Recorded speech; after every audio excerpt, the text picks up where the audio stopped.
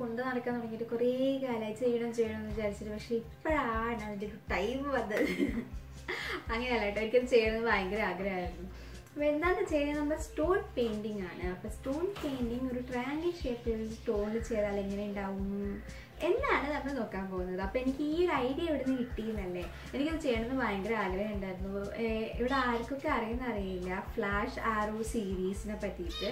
അപ്പോൾ ഈ ക്യാരക്ടേഴ്സിനെ അറിയാത്തവരുണ്ടോയെന്ന് എനിക്കറിയില്ല, ഫ്ലാഷിനെ ആരോനെയൊക്കെ. അപ്പോൾ ഇത് ആരോ എന്ന സീരിയൽ ഹോജൻ എന്ന് പറയുന്നൊരു സാധനമുണ്ട്, കണക്ടിവിറ്റി റിസംബിൾ ചെയ്യുന്നത്. അപ്പോൾ അതായത് ഒരാൾക്ക് കൊടുത്തു കഴിഞ്ഞാൽ അത് തമ്മിലുള്ള ഒരു കണക്ടിവിറ്റി എന്നുള്ള രീതിക്ക്. അപ്പം ഒലിവർ തിയയ്ക്ക് കൊടുക്കും, തിയ ഫെലിസിറ്റിക്ക് കൊടുക്കും, ഫെലിസിറ്റി അത് വില്യമിന് കൊടുക്കും എന്നുള്ള രീതിക്ക്. അപ്പം ഇത് കാണുന്നവരുണ്ടെങ്കിൽ ഈ ഒലിവർ, ഫെലിസിറ്റി, തിയ ഒക്കെ എല്ലാവർക്കും അറിയാൻ മതിയാവും. അറിയാത്തവർക്ക് അതിനോ ഇത് ആരായെന്ന് വിചാരിക്കുന്നുണ്ടാവും. അപ്പോൾ ഇതൊക്കെ ഓരോ ക്യാരക്ടേഴ്സാണ് ഈ സീരീസിലുള്ള.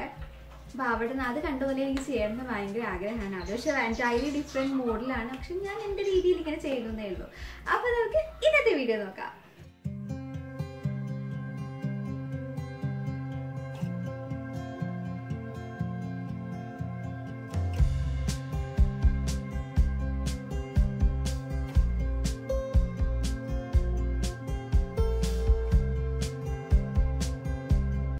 ഇത് സ്റ്റോൺ പെയിൻറ്റിംഗ് ആണെന്ന് ഓൾറെഡി ഞാൻ പറഞ്ഞു കഴിഞ്ഞു. അപ്പോൾ ട്രയാങ്കിൾ ഷേപ്പ് ഇങ്ങനെ നിലത്ത് വെച്ച് കഴിഞ്ഞാൽ നിൽക്കുന്ന സൈസ് ഒരു സ്റ്റോൺ കിട്ടിയിട്ടുണ്ടായിരുന്നു ഞാൻ ഓരോന്നും പെറുക്കാൻ പോയപ്പോൾ.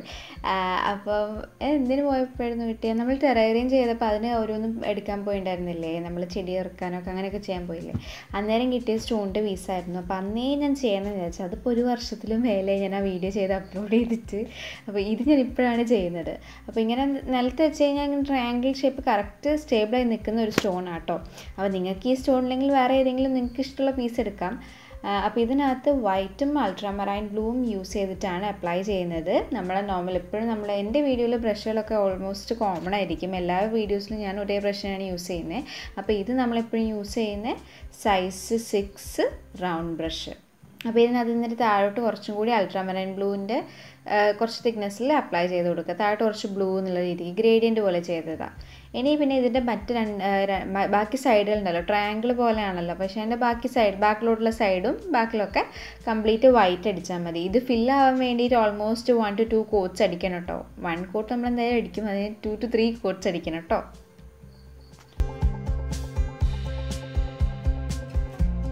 ഓക്കെ, അപ്പോൾ ബേസ് കോട്ട് കംപ്ലീറ്റ് അടിച്ച് തീർന്നു. ഇനി ഇതാണ് ഞാൻ റെഫറൻസ് ആക്കി യൂസ് ചെയ്ത പിക്ക്. നമ്മൾ പെൻക്വിനെയാണ് ഞാൻ ഇവിടെ റെഫറൻസ് ആക്കി എടുത്തിരിക്കുന്നത്. അപ്പോൾ ഞാൻ ഷോർട്ടാക്കി പറഞ്ഞു, ഇവർ ഫാമിലി ആയിട്ട് ഭയങ്കര ബോണ്ടായിട്ടുള്ള ക്രീച്ചേഴ്സാണ് അല്ലെങ്കിൽ ബേർഡ്സ് ആണ്. അപ്പോൾ നമുക്ക് അവരുടെ ഒരു കൊച്ചു ഫാമിലി, ഒരു അമ്മയും അച്ഛനും കുഞ്ഞു മോളും അല്ല മോനും ഉള്ളൊരു ചെറിയൊരു ഫാമിലീനെ നമുക്ക് ക്രിയേറ്റ് ചെയ്യാം. മിക്കപ്പോഴും ഇപ്പോൾ കമൻറ്റ് വരുന്ന കാണാം എളുപ്പത്തിലുള്ള പെയിൻറ്റിങ് ചെയ്യൂ. അപ്പോൾ ഇത് എന്നൊക്കെ പറയുമ്പോൾ കുറച്ചും കൂടി എളുപ്പമായില്ലേ, എന്താ അങ്ങനെ കാര്യമായിട്ടൊന്നുമില്ല. വൈറ്റ് ആ ഒരു ബോഡീൻ്റെ ഷേപ്പ് വരയ്ക്കുക, അതിനൊരു ബ്ലാക്ക് അല്ലെങ്കിൽ ഔട്ട്ലൈൻ വരയ്ക്കുക. ഔട്ട്ലൈൻ വരയ്ക്കുമ്പോൾ കുറച്ച് തിക്നെസ് സൈഡിൽ കൊടുക്കുക, അതായത് അതിൻ്റെ വിങ്സ് എന്നുള്ള രീതിക്ക് കൊടുക്കുക. പിന്നെ അതിൻ്റെ തല ആ ഒരു ഹെഡിൻ്റെ ഷേപ്പില്ലേ, അത് ഓൾമോസ്റ്റ് ഞാൻ സ്കെച്ച് ചെയ്യുമ്പോൾ ഗ്രേ കളർ യൂസ് ചെയ്ത് സ്കെച്ച് ചെയ്യുക. അതിൻ്റെ മുകളിൽ കൂടെ പിന്നെ ഡീറ്റെയിൽ ചെയ്യാണ് ചെയ്യുക. അപ്പോൾ ഇതിനകത്ത് അധികം കളേഴ്സിൻ്റെ ഒന്നും ആവശ്യമില്ല. നമുക്ക് വൈറ്റ്, ബ്ലാക്ക്, അൾട്രാമറൈൻ ബ്ലൂ, പിന്നെ ഫൈനലി കുറച്ച് യെല്ലോൻ്റെ കുറച്ച് ടച്ച് വരാനുണ്ട്.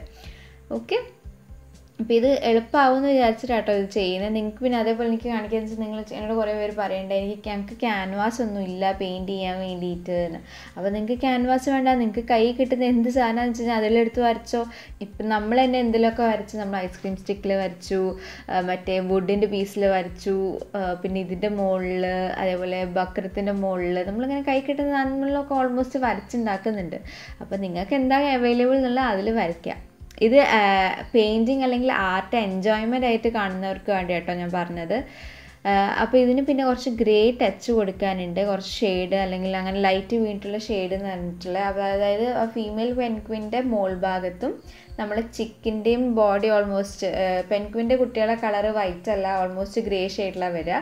അപ്പോൾ അതും കൂടി ഒന്ന് അപ്ലൈ ചെയ്യുക. അതിന് വൈറ്റും ബ്ലാക്കും മിക്സ് ചെയ്താൽ മതി. അതിനുശേഷം വേണ്ട ചെറിയതായിട്ടൊരു യെല്ലോ അവിടെയും ഇവിടെയൊക്കെ നിങ്ങൾ കൊടുക്കുക. ആ ഒരു കൊക്കിൻ്റെ ഭാഗത്ത് അല്ലെങ്കിൽ ആ ഹെഡ് പാർട്ടിൻ്റെ അവിടെ കൂടെ.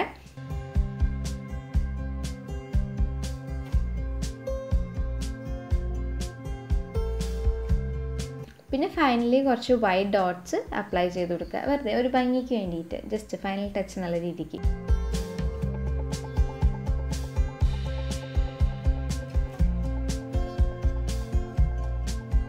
പിന്നെ നമുക്ക് ചെറുതായിട്ടൊരു കാലിഗ്രാഫി ചെയ്യാം. ഞാൻ കാലിഗ്രാഫി ആർട്ടിസ്റ്റ് ഒന്നും അല്ല, പക്ഷേ എന്നാലും എനിക്കും ഒരു ചെയ്യണം അല്ലെങ്കിൽ ട്രൈ ചെയ്ത് നോക്കണം എന്നൊരു തോന്നൽ, അതുകൊണ്ട് ഞാനൊരു ട്രൈ കൊടുത്തതാണ്.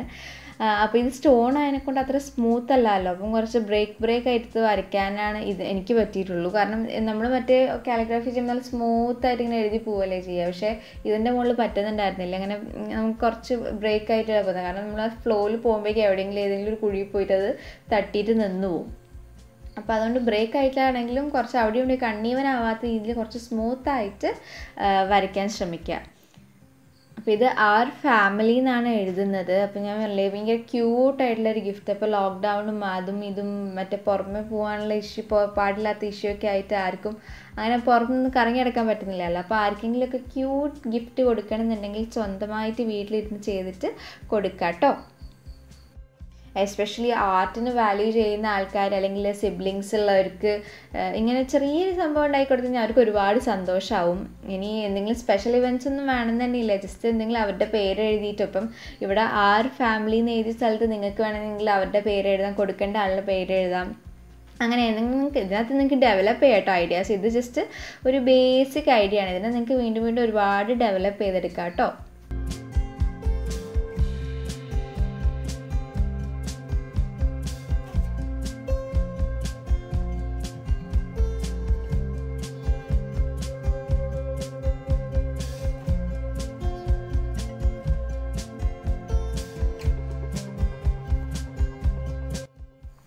അപ്പോൾ 1 വീക്ക് ഡ്രൈയിങ് ടൈം കഴിഞ്ഞിട്ട് വാർണിഷ് അടിച്ച് പ്രൊട്ടക്റ്റ് ചെയ്താൽ മതി. ഇതിപ്പോൾ ജസ്റ്റ് ഞാൻ 2 days ആയിട്ടുള്ളൂ ചെയ്ത് കഴിഞ്ഞിട്ട്.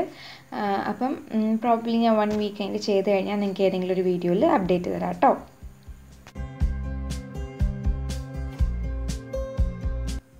അപ്പോൾ നിങ്ങൾ ആരെങ്കിലും ഇത് ട്രൈ ചെയ്യുന്നുണ്ടെങ്കിൽ ട്രൈ ചെയ്യുക. ട്രൈ ചെയ്തിട്ട് എനിക്ക് അയച്ചു തരാൻ മറക്കരുത്. ഇൻസ്റ്റാഗ്രാമിലോ അല്ലെങ്കിൽ ഇമെയിൽ വഴിയോ നിങ്ങൾക്ക് എങ്ങനെ അയച്ചു തരാൻ പറ്റുമെന്ന് വെച്ചാൽ അയച്ചു തരാം കേട്ടോ. അപ്പോൾ അടുത്ത വീഡിയോ കാണുമ്പോഴേക്കും ടാറ്റാ ബൈ.